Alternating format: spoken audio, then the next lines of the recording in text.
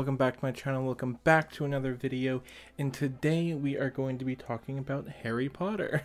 The whole reason why I even got the idea to spur in this video is because a couple months ago, before stuff really started to hit the fan with J.K. Rowling, I ended up actually pre-ordering this amazing 20th edition Taiwanese edition of the Harry Potter books. So real quick, while I'm talking, I'm going to put that on in the background for something to kind of look at. Later in the video, I am going to go ahead and go into more in depth with the books because this is a beautiful set, but obviously I had to kind of get my full intentions and like expectations, I guess, out of the way and what I'm going to be doing going forward with Harry Potter stuff. So first off, like most people, this is a complicated topic to kind of talk about. The reason why this is challenging for me is I was never those readers that went based off of authors. So like when Twilight came out, I wasn't like, wow, Stephanie Meyers is like a weirdo. Like she wrote all these really bad teenage books or whatever. It's like I literally just talked about the books.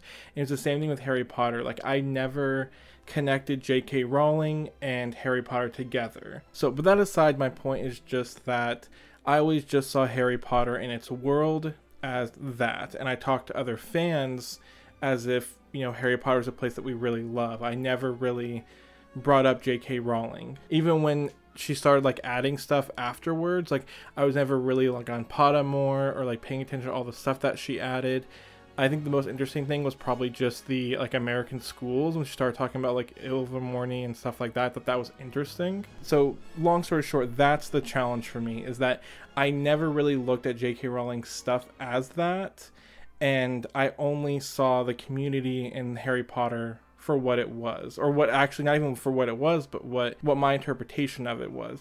And that's kind of another thing, is like going forward, a lot of people are like, well, you can't even really enjoy it because when you see stuff like Hermione, who's apparently like J.K. Rowling's favorite character and it's apparently supposed to be based off of her, and the way that she handles the house elf thing, it's like all the stuff they're now seeing from this like terrible person. And honestly, I still don't see that. I still think it's like up to interpretation, and it just feels like Harry Potter is just something that the community has claimed. So I've always been able to separate what I guess J.K. Rowling's intention was and like how I'm perceiving it. And honestly, if for some reason you guys don't know even what I'm talking about, I'm sure I'm probably the last ones that are even going into it, but this is all coming off of J.K. Rowling's heavily transphobic nature, like the way she's handling a whole like group of humans. And it's just, I'm not really well versed into it. I never read her paper that she put out or anything like that, so I'm sure there's probably a lot of other videos you can use if you want to become more knowledgeable on the subject and see exactly what's going on. One thing I did read, which I really enjoyed, was Danielle Radcliffe's like short kind of message to everyone of all the fans. I will go ahead and like link that below because that's like the one website I did go to and read myself. And honestly, like, I agree with it completely. You know, if Harry Potter changed your life, if it helped you through some things and find a community and find yourself, then, you know, like no one can take that away from you. It's just that pretty much what we have to do at this point is just be careful with, you know, the way we support the author that's unfortunately getting money from our love. Which goes on to the main point, like I said, like I made this video, is merchandise. So like a big thing that you probably want to be careful of, that a lot of people have mentioned, is that if you want to continue to support Harry Potter, try to buy things from creators, like artists, stuff like Etsy and websites like that, something that doesn't have the Harry Potter license on it, so that when you give them your money, it doesn't go to J.K. Rowling and Warner Brothers. And that's honestly one of the most disappointing things for me. This obviously is it seems like so selfish and petty, considering that the reason why we're having to do this is because J.K. Rowling is, you know, acting incorrigible to a whole group of humans. And obviously the way they're feeling and what they're disappointed about is nothing compared to what I am. But that being said, I am a pretty big collector. I do like to spend my money on things that I really enjoy. I think my main three things that like I probably will always love, or at least said I always would love, would be Harry Potter, Avatar: Last Airbender, and Kingdom Hearts. Like merchandise for that stuff, like I always get. And one of the reasons why you kind of get the merchandise is, of course, to be happy when you see it and really like your collection and like to decorate your house. But also you kind of want to show other people. You want to express your love to other fans and be like, hey, look what I got, you know, check this out. You know, people would be like, wow, that's really cool, I like that. I mean, it's the whole reason why we usually put like bookshelves behind us and stuff like that if we were to do videos and things. So pretty much this video is like a, I guess not even a haul, but I just wanted to show everything that I have Harry Potter related, because most likely it's not going to come up again. So before things like get any worse, or before I literally shouldn't show it at all, I did want to show everything that I currently have. Just kind of want to get it out there. I want to express the things that like I'd love to keep, all the merchandise I've collected. And then of course I want to talk about the biggest buy I just did, which was the Taiwanese special edition, which is absolutely gorgeous. Again, this like literally has nothing to do with J.K. Rowling. I just want to express how awesome this artist is. I mean, I can't even read their books. They're in a language I cannot comprehend. But I wanted to show those off in a little bit. And the last thing I'm probably still going to continue to support in Harry Potter is my Ravenclaw edition of the Harry Potter novels. So right now we're up to the 5th book. So there's only 2 more left. So obviously the completionist in me doesn't want to stop at just 5 books. I don't plan on selling all my stuff. I think fair amount of people do support that. If you've already had all this Harry Potter stuff, there's no point in like getting rid of it all. She already has your money. It's like whatever. But I didn't want to stop at just 5 books. Not only that, but I think I love the house system and what the community did with it. Like, yeah, J.K. Rowling created or wrote about the house system, but I think it's the community that really took it on. We're the ones that made it our own. We talk to other fans about the houses. We sort literally like random like other movies and other fictions into houses. I mean, hell, J.K. Rowling at bare minimum just made Gryffindor the good guys and Slytherin the bad guys. And there are Slytherins out there in the world. Are all the Slytherins bad? No. So I feel like the house system is just kind of special to the community. And as a Ravenclaw, I feel like it helped me fit, I guess, a part of my personality somewhere. I'm not really the smartest person at all. But, I always like the idea of chasing knowledge. That's why I think whenever I take like one of those quizzes or whatever, I usually end up a Ravenclaw, because I may not always be smart, but I do like the pursuit of knowledge. I like having wisdom. I like taking things slow and really thinking about like the big picture before continuing. It's just being a Ravenclaw is just something special to me. And so I kind of just wanted to preface that with that being probably the last purchase I'm probably going to continue to support. I most likely might still get the picture books as well, even though they're going to be insanely expensive. But I mean, honestly, again, I feel like even the picture books, I think the reason why I love them so much isn't because of J.K. Rowling. It's like the artist that is creating these amazing books. So obviously, if you don't know, I'm like a big art person. I love supporting like artists and things like that. So there were a lot of times where if I see something I really like it, I get it because of the art. So right now I'm probably up to 4. I don't know if the 5th picture book is coming out yet or not, but I have the first 4 books. And then I got this edition, I believe, on Amazon as well, but I have the Harry Potter I guess newer collection. Like that artwork is like so good, and I love when you see from the binding how it makes like the whole castle. Like that was so cool. I think I've only seen one other person have that set, and I saw Murphy Napier have it, and I was like, that is a set I have to buy. So I also have the Gryffindor edition of Harry Potter and the Philosopher's Stone. I think I actually bought it for someone as a gift and ended up not giving to them, so I just held on to it. I don't plan on getting like the rest of them though. I just thought it was kind of cool. There's something about the first book. I think it's just because it represents Harry Potter. It's the first novel, so I have a couple different editions of the first Harry Potter book. So obviously I have the Gryffindor one, I have the Ravenclaw one, and then picture book, regular version. And then another one I was really excited about is this is actually one of the first Italian books I ever bought. Back when I was studying abroad, me and another student, we really liked to read. And I think we ended up running out of English books. And I think just randomly, I'm like, I still couldn't really read it that well. I'm not like fluent in Italian. I'm even worse so now. But when I went to the bookstore and I was looking at Italian books, I was like, I feel like I just wanted to get one. I was like, what's a perfect book where I've probably read the first one enough times that I could probably easily get through or have an easier time getting through it in Italian? And I saw Harry Potter and I was like, well, that's gonna be it. So I did buy the first version of Harry Potter in Italian. Again, it's more of like a merchandise kind of look what I have, and it's kind of cute. It's obviously very kids book looking, like it doesn't seem very mature.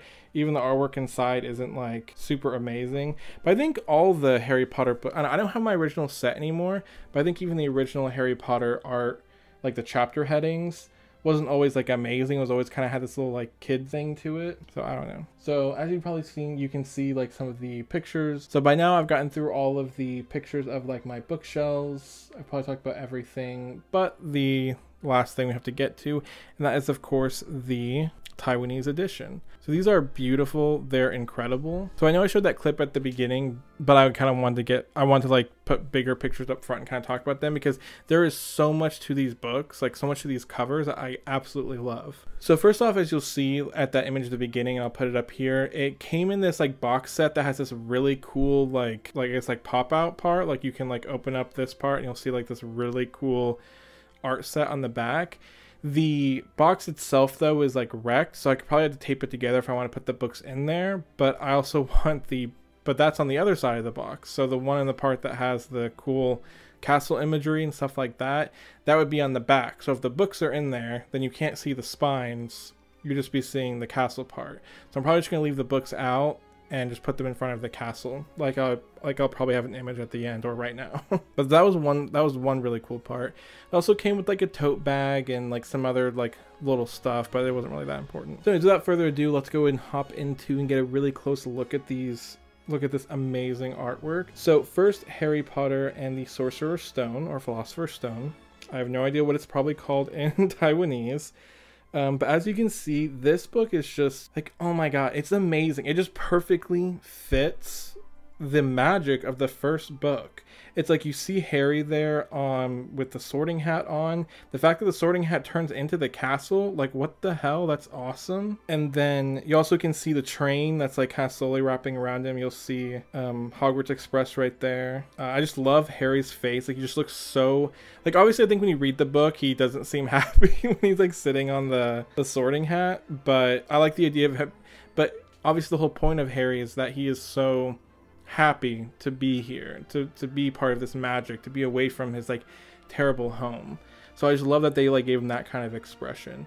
You got Dumbledore up there looking gorgeous, the way his beard like floats around it, and kind of almost looks like a cloud, and how it goes into the steam of the train. Like, are you guys seeing this? It's incredible. I love the magic of Dumbledore's hat. I love his like half-moon spectacles, of the floating candles. And then of course you also can see there's like McGonagall the cat sitting on Dumbledore's beard. There's the dragon, or Norbert, which I wouldn't have even thought about putting on here, but there's Norbert right next to Hagrid, who's holding the lantern right next to the unicorn. So it's like, I feel like all that is, like even that itself, it's like that's all right in the book. Like Norbert, the unicorn, Hagrid, like all that's really together. And then of course you see the thing that we all wanted as children and still do, is an owl dropping off Harry's letter. And you even can kind of see the letters are sort of like floating around the spine of the book. And on the back side, it always represents like a character and a bit more art. So obviously the first one's going to have Harry with the school and then the flying keys. So it's kind of like, and I like that, going from like the floating letters to the flying keys. I mean, it's just incredible. Like this, like the artwork of the first book is like absolutely perfect. Like this is the kind of crap that like this is why I get so angry at like J.K. Rowling. It's like something like this just came out and like I can barely be excited about it because this woman just doesn't know how to treat humans. Like whatever. She's dumb. The fans are not. Like the fan, like like we deserve a better author. So anyways, we're going to move on to the second one. So as you can see right from the front, the Chamber of Secrets. I mean, just look at it. It's like your eyes just go to so many places. Let's just slow down a second. So obviously we have the flying car, which is awesome. We do see Scabbers in the back seat. We see Ron freaking out. We see Harry just happy again. I love how he has, it looks like the sweater he got from Mrs. Dursley. That's awesome. Oh, see, so like as I'm like looking at this, I'm even finding new things. So right behind the car, you can see that is the basilisk fang stabbing Tom Riddle's diary. And then towards the front of the car, or I guess to the right of the car, the right front end, that is oh my god. Oh god, what's it called? The crying baby plant. Mandrake, that's it. That mandrake. Oh my god, those are always the cutest, like ugliest things. You grasp your mandrake firmly, you pull it sharply up out of the pot.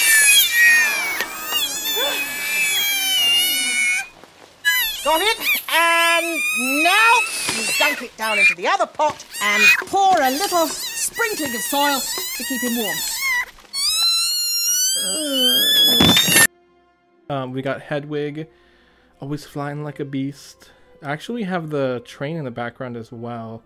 Looks like it's like going through like a window or something like that. And then of course, as we go higher up the book, we can see Aragog, of course. I love the little spiders crawling around Aragog and like Aragog's look. Like that's so fucking cool. And then you can see like the window pane like goes off into spider web looking like formation to represent Aragog climbing on the spider web. Like ooh. And on the right side we have good meaning Dobby. We have Dobby. I love how it's in the middle, like performing the magic, like, you know, like straight from the movie, that scene where it just like snaps and then disappears. Love you, Dobby. You're gonna murder Harry, but I love you, Dobby. And of course on the left we have mother frickin' Tom Riddle himself. He's just so sinister but gorgeous because that's what Tom Riddle is. So anyways, I love this one. Like I still like the first one better. It's definitely far more iconic, but I love this one. And on the second, I love this back because it has one of my favorite characters, Miss Ginny. I think it's interesting she has like a snitch like beret or whatever, and obviously she's never been described as that, but I love that because in the future she does become the Seeker, so I think that's really cool. And then of course in the background you have the frickin' burrow, which is iconic, of course. We love our Weasleys, so I love that. Oh, I also forgot to say that the chapter artwork inside has actually been updated as well. There's like my god, I could seriously make a whole nother video just showing all the artwork inside. If you guys by chance do, let me know, because I'll definitely take you like on a tour of the books. Like I said, I can't read it, it's all in Taiwanese. But my god, there's chapter art, and then there's just like random like big pages of artwork. Like seriously, the artwork inside is amazing. Alrighty, moving on to number 3. My god, Prisoner of Azkaban has to be my favorite cover. Like, we'll get to it in a second. Prisoner of Azkaban was always my favorite. I think it was really my favorite before the movie came out because it's where it started to get darker, and it was so interesting to me, like the map and like them, like the twist of like Sirius Black and who he is and like what's going on. It was always my favorite. It's still probably my favorite movie as well because it's when the kids are still, like some of the later ones I really like, but sometimes it feels like their awkwardness is catching up with them, almost like they're starting to realize we're real people pretending to have like magic. Like some of this I just remember, like I think Order of the Phoenix, when Neville is trying to perform magic and he's just sort of like pointing his wand at nothing, and I feel like nothing's really happening. It's just really awkward scene where it feels like the actors realize, yes, I am pointing a stick at nothing, pretending that magic is happening or something like that. Fix the point and try again. Expelliarmus!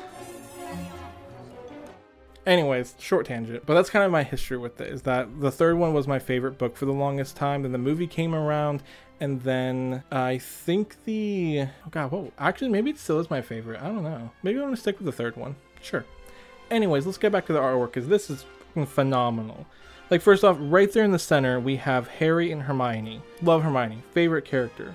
They're frickin' riding Buckbeak, and the way he designed Buckbeak is amazing. We're gonna look right to the left of Buckbeak, and you see the book that terrorized everyone. Thanks, Hagrid. And then right to the right, we see Scabbards.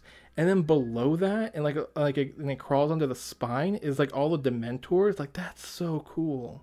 Like that's incredible. I love that. And I think where your eye is really drawn to, just right there in the middle, like the frickin' stag, like Harry's Patronus, is gorgeous. And then the moon, which obviously represents Lupin and like the werewolf curse, like that's beautiful. And then right to the right, of course, we have Lupin, and then to the left we have Sirius Black, our favorite best friend who's supposed to be a father figure but a really bad father figure.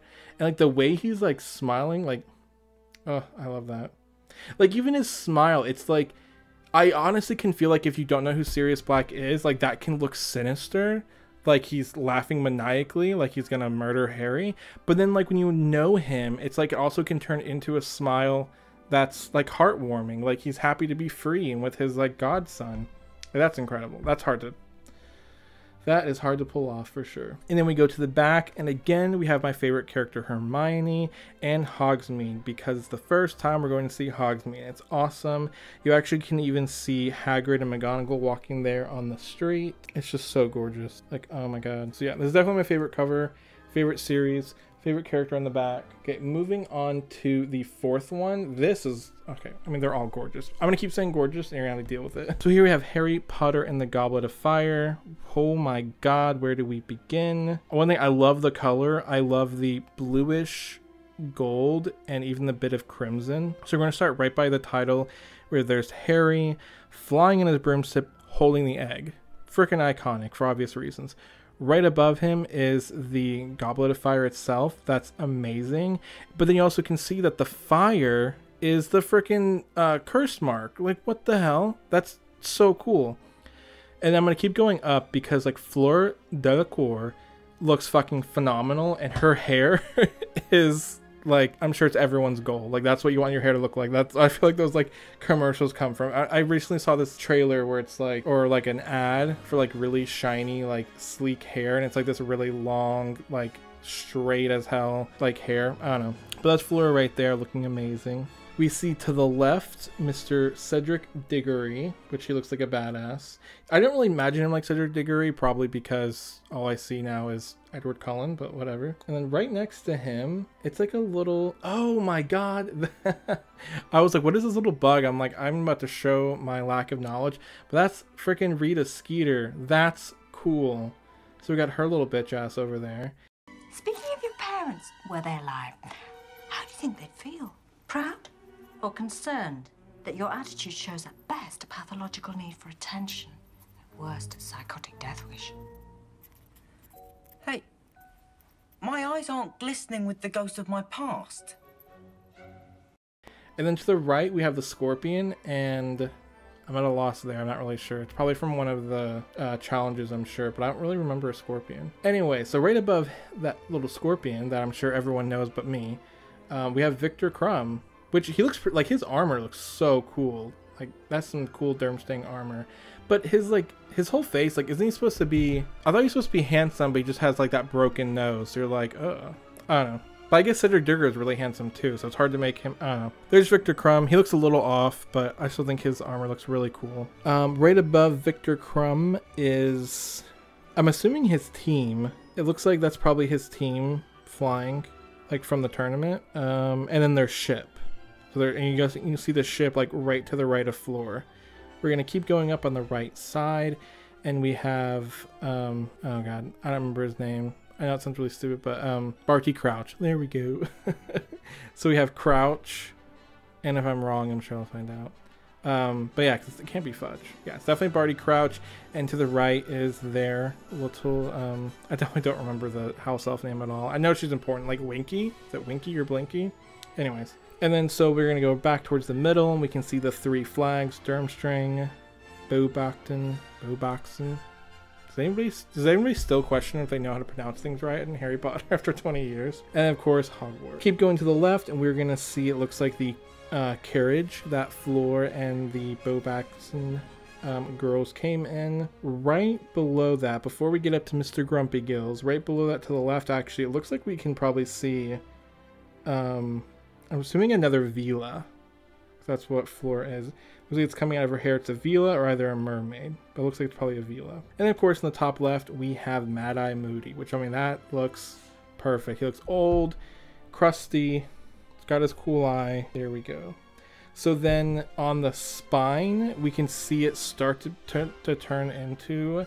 the frickin' World Cup. Which, honestly, is the biggest travesty in the entire Harry Potter movie series, is that we got barely anything of the World Cup, but you've got it in all of its glory on the back of this cover. It's freaking phenomenal. We have Ron again, who I feel like is not being done justice. Like, well, we got him in the second book, and he like looked freaked out in the car, and in the back of this cover, he like still looks like he's in shock. Like, can't he just look happy? Can he just look excited? In the foreground right there, we have the Hungarian Horntail. So that's incredible. I love the way his tail wraps around.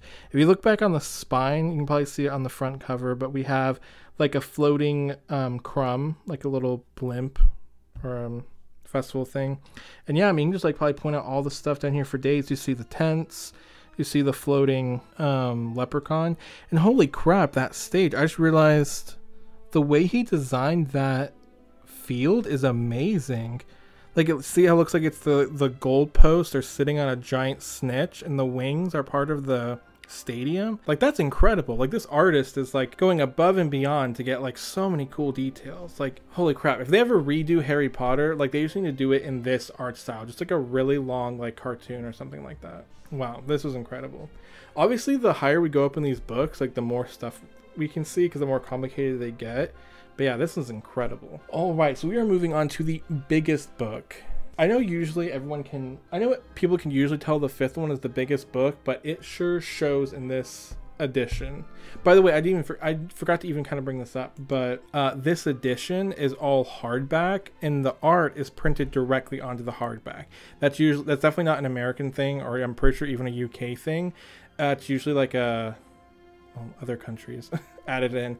I've only seen it a couple times, and I freaking love it. It's so cool looking. Anyway, so let's draw our eyes back to the gloriousness of the Harry Potter and the Order of the Phoenix. I love the color. That really dark aesthetic is beautiful. Like, holy crap. We're going to start with right in the middle where we see our main protagonist, Harry Potter, and he is riding a Thestral, and boy, does that Thestral look freaking gorgeous. So there's not too much below him. I might actually need some help on this one.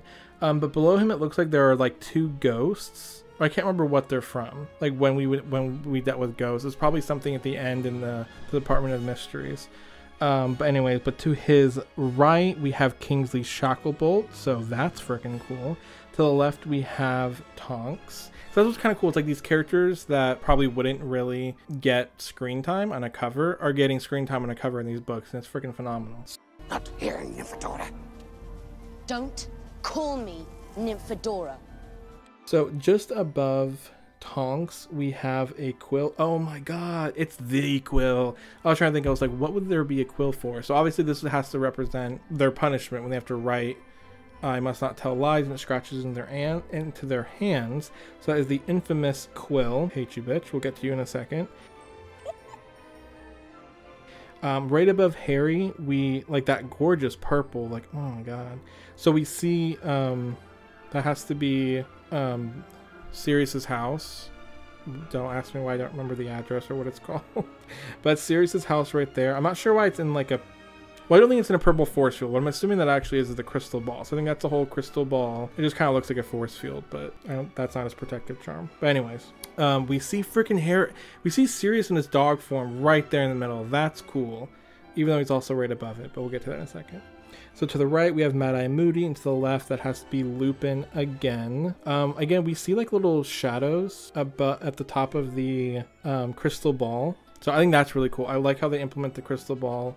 Or it's actually probably not in the crystal ball. It might just be the prophecy. Because the crystal ball is more probably in the third one. I don't think there's too much about the crystal ball in this one. So that has to be the prophecy. See, like, I'm still like debating. You guys will probably look at this too and you're just like, obviously we know what that is right away. And then of course on the left and right, we get the twins. Like, that's freaking cool. And I'm going to go ahead and shoot. I'm going to keep going with the twins. If you go to the top of the book and look behind all those characters, you see their fireworks. Like, that's so, like, you know how, like, that's, everyone loves that scene. Everybody loves Fred and George, and when they break out and they do fireworks, and this is in the freaking cover. Like, you see what I'm talking about? Like, these covers are amazing. And so right in the middle, we still have Sirius Black again, which I guess makes sense considering, you know, RIP. And then we'll go and switch to the right real quick. We have Cho Chang. Interesting, she got a spot on the cover. She's nice and everything, but, you know, Ginny for the win. That's really cool that she got the spot. She looks very stoic, very beautiful. I love the way she was designed. And then, of course, on the left, looking real freaking gross. Like, wow, they made her real gross. Is literally the biggest villain of the entire series, Umbridge. I freaking hate Umbridge. Like, reading the fifth book is so hard. Like, I know a lot of people say, like, oh, you know, Harry's immature and, like, you know, whiny and stuff like that. I think it's all reasonable. I think I understand his angst being like 15, dealing with everything he dealt with in the fourth one, dealing with all the stuff he's dealing with now, and the unfairness of adults and what they do and how they treat the students is I can't read this book because I get so mad about what they're doing to the kids. I still think it's really good, especially great to invoke that kind of emotion in me. But I mean, it's all obvious why we hate Umbridge, because Umbridge is a real person. You know, we've all have, and we can deal with people like Umbridge. We don't have Voldemorts in our lives, but we have Umbridges, and that's why we hate her. All right. So going to the spine, it looks like we have more shadow spirit ghostiness stuff, but nothing really important. It looks like there is one big show of the fireplaces, so people using flu powder. All right, so on the back, this is gorgeous. This is like seriously just like some incredible concept art of like a really awesome video game. That's what this looks like. Like, that is so incredible. So we'll start with the character on the back of this book. That's obviously Luna Lovegood. I love that she has her frickin' radish earrings. Then we have the, right to the left of her, we do see the phone booth that Mr. Weasley and Harry used to get into the ministry. And then we have the, you know, the famous fountain where it has, you know, all the goblins, centaurs. Like, that's just so cool. The way it's like floating and then pouring magic like that, like, that's incredible. Can you imagine if that was in the movie? Oh, it's gorgeous. And then we see more of the fireworks in the top left corner. I said you can see the flying letters towards the bottom right almost, and of course people kind of just coming out of the flu network.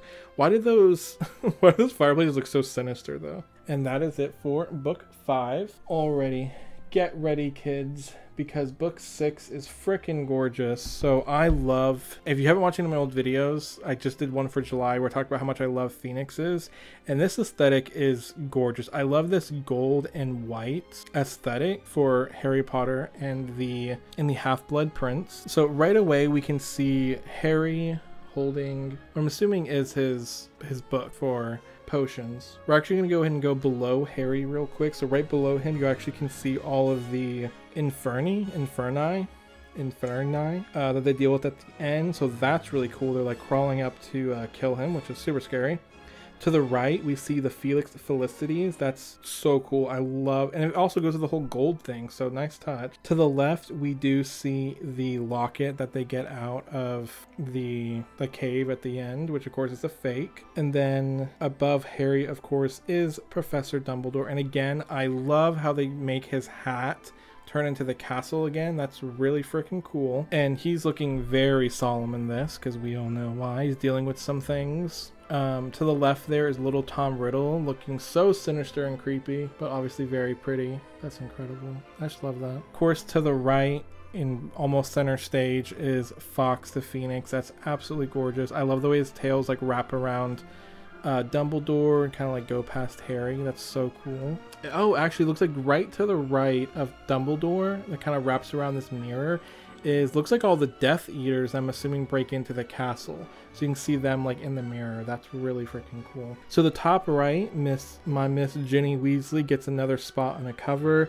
I love that. She's obviously doing her seeker business that she gets into in the 6th book. I love that. And it has like more Quidditch stuff, which is really cool. And then in the top left, we have, of course, Snape, who gets his debut on the cover. And it really long it took for him to get a spot on here. And if you notice, very sadly, that tower is the astronomy tower, and you do see the death mark coming out of it, because obviously that's after Professor Dumbledore gets murdered. So if we go to the back of the book, very fittingly we have Draco Malfoy, which like honestly I was never one for like, oh Draco Malfoy, I ship him, but he's looking very handsome back of this cover. So it's very fitting that he gets this one, of course, because most of the book is involved around Draco and Harry being obsessed with Draco. Look to the top left, we see another hippogriff. I'm not sure why though. If we go to the bottom left, we actually can see, looks like Bellatrix there on a wanted flyer. And again, you can kind of see the bottom of like the Inferni being drawn coming from the ground going into the front of the cover. So that's a really cool transition. And then we get freaking the joke shop. The joke shop made it to the cover. That's so cool.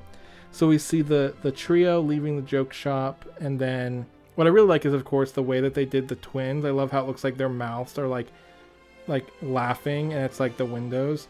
And then you even see the car coming out. I don't remember if they even describe really what it looks like, but that's so cool. I think I remember them talking about the faces. I think even the movie shows the faces. I don't think the movie shows the car coming out. So that's really cool that they incorporated the car into their joke shop. But you even can see in the left hand of the corner, that's Borgin and Burke's. and that has to be the infamous vanishing cabinet, and I'm pretty sure that that's Draco standing there in the window too. So wow, this is incredible. The back is so eerie too compared to like the gloriness of the front, but this is just incredible work. And finally we get to Harry Potter in the Deathly Hallows. So there is so much with this, like just let this sink in for a second. Like this is incredible. So first off, I love their armor or whatever that is. Like that's really cool. I've seen that a couple times where people or where artists create wizard armor and it always looks really cool. I love what it looks like he's wearing. Right there in the front, of course, is the snitch, which the snitch looks gorgeous. It also looks deadly as fuck. I would not want to be grabbing that while I'm flying on a broom. But of course that is the snitch that Harry gets that has the stone in it, which is really cool. I'm assuming, I don't know if we're actually supposed to be able to read that writing. I don't know if that's Taiwanese or not, but I wonder if that actually says I open at the end. So if it does, that's really cool. Right to the right of Harry, we see the stone. And then to the left, we see the invisibility cloak. And then of course we see Ron holding, oh my god, I forgot what it's called.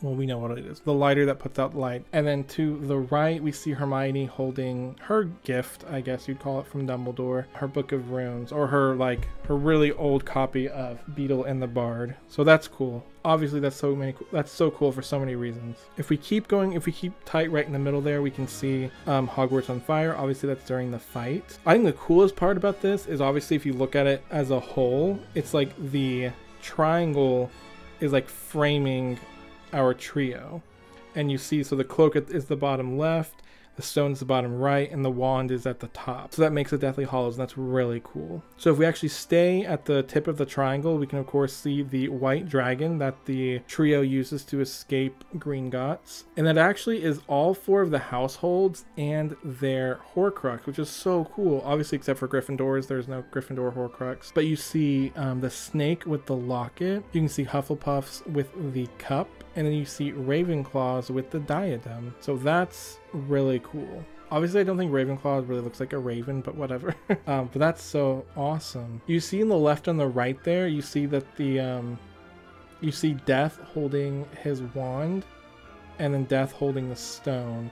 I still don't see Death actually holding the cloak, obviously though, because he's wearing it, but I thought that was interesting. And then of course the top, we're gonna get the top left first. That's obviously Voldemort. So cool. Like that's a really cool image of Voldemort, you sneaky little bitch. And the top right, we actually see Hagrid, and it's really hard to see, but that's actually Hagrid holding Harry, which is awesome. Like he looks sad. I think it's so cool that it's like hard to tell, so you don't even really know, so it's not even really spoilers, but that's so cool that he's actually holding Harry. That's amazing. And if you see kind of right behind Harry, there's like a snake tail that's gonna sneak its way by the cover. The spine does have Hedwig, which is incredibly sad because we know what happens to Hedwig in this novel.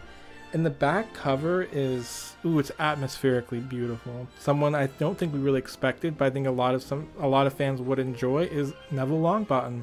He gets the final cover, which is honestly kind of fitting, you know. There's a lot of debate on whether or not Neville's also a chosen one, also a hero. I mean, but he did help stop Voldemort. He killed the last Horcrux, so fitting that he gets the last cover. Of course, we have Nagini there, and then that's Shell Cottage, and that's just beautiful. Actually, real quick, right back up top behind Neville, we do see the Dementors who are most likely attacking Hogwarts. So anyways, right below there we have Shell Cottage, which is gorgeous. I freaking love that aesthetic of like that little bridge that goes to another piece of I guess the ground, that like it's like a bridge over more water. I just love that effect. I love the way it makes like natural stairs onto the beach. Like I've never cared about Shell Cottage. Like I didn't care about it in the movie, I didn't care about it in the book. Like I'm like, whatever, I'm sure it's fine. But like this makes it seem like it's that amazing fantasy like secret home on the beach. Like it looks gorgeous. But the way the colors are just makes it seem like it's still really like ominous, and it's more like it's not super happy. Like it's like you can tell like when they go to Shell Cottage in the book, they're like at that midway point where they think they know how to proceed, but they've lost people, and it's just like they're on that precipice of like the end, and that's what like the whole back cover like represents that. And as we can see, we do have the group retreating back to the cottage. It looks like you can definitely see Fleur and Charlie there. So they're waiting for the group to get there. You can see Fleur there, Hermione, Ron. I don't remember the last, forgive me, I don't remember the last person there. I think it's not Justin. Is it Dean? I don't remember. But who cares about them? Because almost right there in the foreground, we do have Harry bearing Dobby. That's heartbreaking. Like first you got Hedwig on the spine, and now you have Harry bearing Dobby. I mean, it's beautiful. Like I wouldn't even think about that. Like to think about that, capturing that scene specifically. And again, it's like a lot of this stuff isn't really spoilers, but when you know, it's like it blows your mind. Like, okay, yeah, I know exactly what that is. It's not obvious if you haven't read the book, but I do. So that's just incredible. Oh, actually, if you notice, right next to Neville, in like that gold kind of like drawing work or whatever, it shows the sword coming out of the hat. That's really cool. Obviously to symbolize Neville taking the sword out of the hat and killing Nagini. And just like obviously the idea of the fact that Nagini is wrapped around the book next to Neville, and that's who he kills. So I don't know. It's incredible. Obviously, you guys have seen it for yourselves. So this is the 20th year special edition Harry Potter series from Taiwanese. I think it's specifically by Nanmi Books. So obviously, when I saw it, I had to get it. And this was pre-ordered, like I said, at the very beginning of the year, like months before J.K. Rowling really got terrible. But anyways, we're done talking about her. This is just to gush about the book series. So yeah, these are all incredible. They're amazing. So if you want to see more, let me know. I'd be more than happy to go through some of the chapters and pick out like the best ones. If you guys are really curious about a specific chapter that stands out to you and you want to know, let me know and I'll find it. I actually don't know how I'm going to find it because I can't read what they say, but I'll do my best to guess. But yeah, I love these books. This artwork is incredible. Like I said, this has nothing to do with her. This is like all... someone like this guy had to have been a fan. Whoever created this artwork had to have been a fan. Like I seriously doubt he just sat there and was like, hey, somebody tell me stuff about this like book and like I'll like try to incorporate it. Like he or she had to have been a fan that made these covers with like so much care and love. They're just absolutely gorgeous. So this video is getting really long. It's already about 54 minutes unedited, so I'm sure I'll get it a little bit lower than that. But yeah, I mean, listen, this is the stuff I want to do. Like, I wanted to really gush about Harry Potter stuff because I do love it. It is unfortunate that its creator is ignorant and a bigot and whatever. But yeah, let's discuss anything you guys want down below. If you guys liked any of this stuff, if you guys have your own sort of goodbye Harry Potter video, leave me that. I will actually go and say the last Harry Potter video I'm probably making, well, I guess two. It'll probably still get referenced a bit, but there is still the Newt's magical readathon that's happening. Did forget to talk about this, but I will end up actually participating in that. It's supposed to be for the whole month of August. The creator doesn't really care. She's kind of just go at your own pace with it. So I'm actually extending mine for like the entire year. So most likely my next book is probably going to be my Newt's readathon list and things like that. I'm going to talk about it there. But honestly, I've been talking for way too long. I don't talk this long. My throat's starting to feel scratchy, and it's really hot in this room. I feel like that's usually a trend, is everyone has to turn off their air conditioning and their fans to make videos, and this is way too long of a video in this heat right now. So thank you guys so much for watching. Leave any comments down below if you want to discuss it, and I will see you all next time. Bye now.